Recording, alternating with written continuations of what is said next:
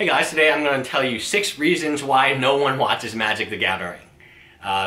So Magic the Gathering is 30th on Twitch. Hearthstone, to give you an idea, is normally 2nd for the same category. That's a huge difference. So the lowliest Hearthstoner on a Wednesday mid-afternoon can have more viewers on Twitch than the Magic Pro Tour. I think the Magic Pro Tour caps its views at 27,000. And that's the most it's ever had, so that's a little crazy. So, small prize pools.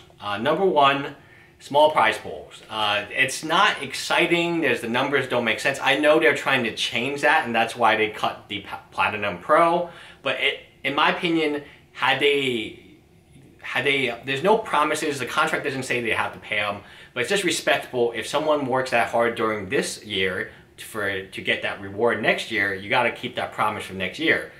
Beyond that, there could be an announcement at the last Pro Tour of this year saying, hey, no more Platinum Pro after 2017, which then most players would probably accept. Would be a lot more acceptable than saying mid-season, hey, no more. So prize pools compared to other like League of Legends, and I'm watching MSI right now, and it just doesn't compare, right? You can compare, it's apples and oranges. The prize pool for the Pro Tour, 250,000 might seem like a lot of money, but compared to other esports, it's not. Secondly, low production values. If you look at League of Legends is probably the best example of a high production value. TVs everywhere, monitors everywhere. Whenever the people are picking their champions, the champions pop up on screen.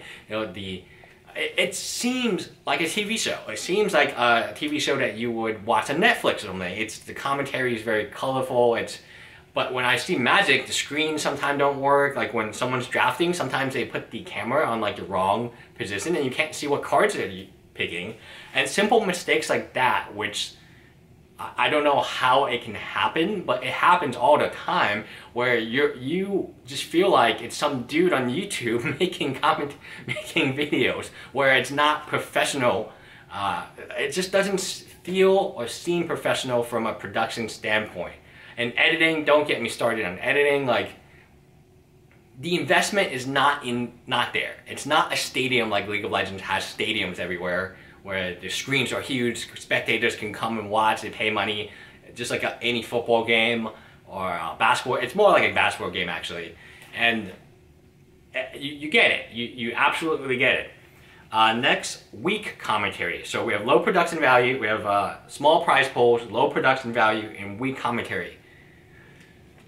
You need to hire and train, or you have to do something about it. It's improved a lot. I give them credit for that, but it's still not at the level that it should be at the level of, given the fact that you have all these pros. And Wizard Coach says, oh, we can't use pros, and I'll get to that later, the Hasbro's argument of why they need to cut Platinum, or one of their compelling arguments.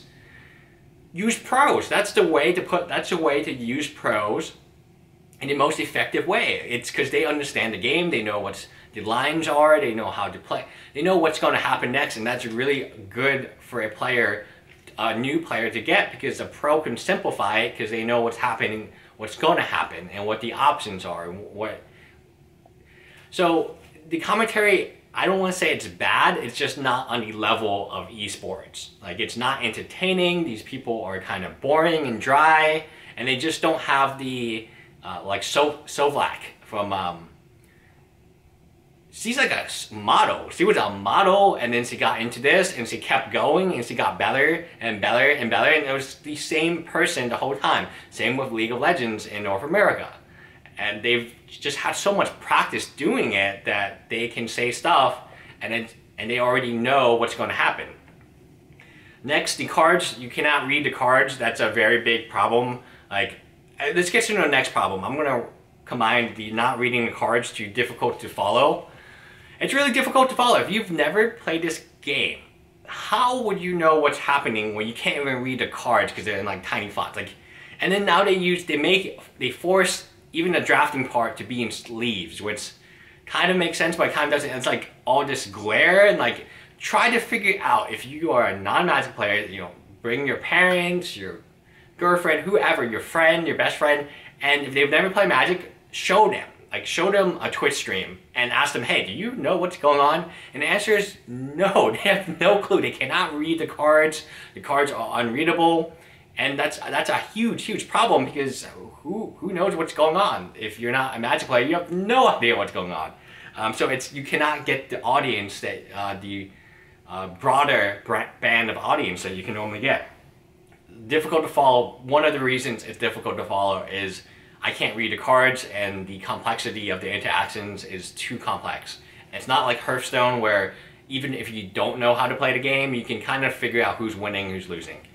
And the last, but probably the most significant reason that Magic has no viewership on YouTube, Twitch, as compared to esports, it's a very narrow audience. It's not Magic players. If there's 15 million Magic players or 12 million, how many million Magic players we believe exist, and at most 27,000 of them are watching a Magic stream. At most, that's the peak. Then what is the rest of them doing? Because they're obviously not interested in the Pro Tour, they're obviously not interested in watching Magic, and it's a very narrow audience who your viewership is, and you need to broaden that audience to people who play the game, who are more casual. And imagine a casual player and they only buy a few decks and they like the game, they play with their friends at school or whatever. They get their Pro Tour, it's all mythics. This mythic, that mythic. They've never seen these cards before. I mean, again, they're mythics. What is Jace? Like, why is he flipping? Like, oh, why is he flashing back something? I don't get it. Because at most, maybe one kid in that entire middle school has a Jace. And they probably got trade shark from an older kid or something. So it doesn't make sense, because the casual crowd is largely ignored by the Pro Tour. The Pro Tour is for people who are good at Magic or who want to become at the top level. And that's not the way it should be. Like, you should have a basic level of understanding and to promote the game to your supposed audience of 12 to 15 million people. Even if you got 10% of that audience to watch, just 10%, that would be 1.5 million people.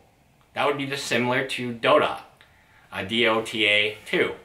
And that would be similar, even if you got 1%, you would get 150,000 people, which would be similar to Hearthstone. Are you saying you cannot get 1%? Then there's really a problem if you can't get 1% of your audience to watch something just one time, because there's no interest in it. Anyway, that's it. Leave a comment below. Let's have a delightful discussion about how we can improve the game. What are some problems? Are there any problems I've missed? Anyway, bye guys.